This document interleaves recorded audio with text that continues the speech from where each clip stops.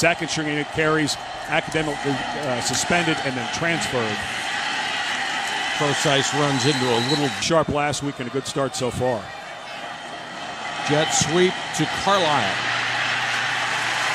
And Virginia handles that one really well.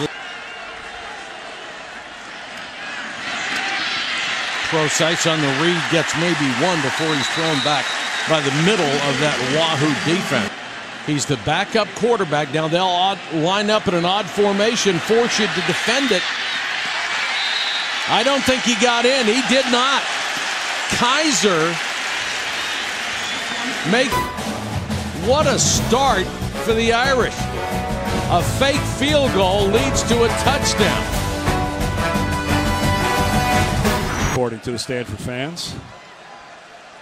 I can take responsibility for a thing now and then. Flanker screen, Chris Brown.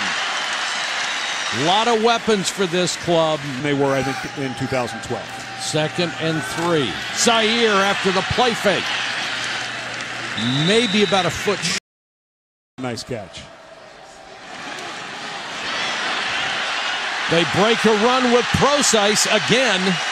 Procise bang. Getting into the mix. Watch the push here. Excellent job by Steve Elmer. Turnovers at the end of the year, but the zone read is a better play. Procise back in. And another big play. This kid is receiver. They fake it to Procise. Zaire will keep, and it looks like he's a half yard, maybe short.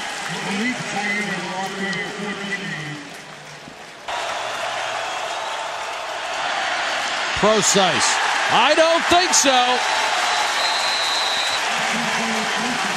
The middle of that Cavalier line stood for Virginia. Wasn't touched by a human hand for a long, long time. Procise, who was so active early, has Zaire. They wanted a wide receiver screen to Chris. Fuller is flanked wide to the near side. They're going in that direction. He's covered. Everyone, his teammates. Procise turns the corner.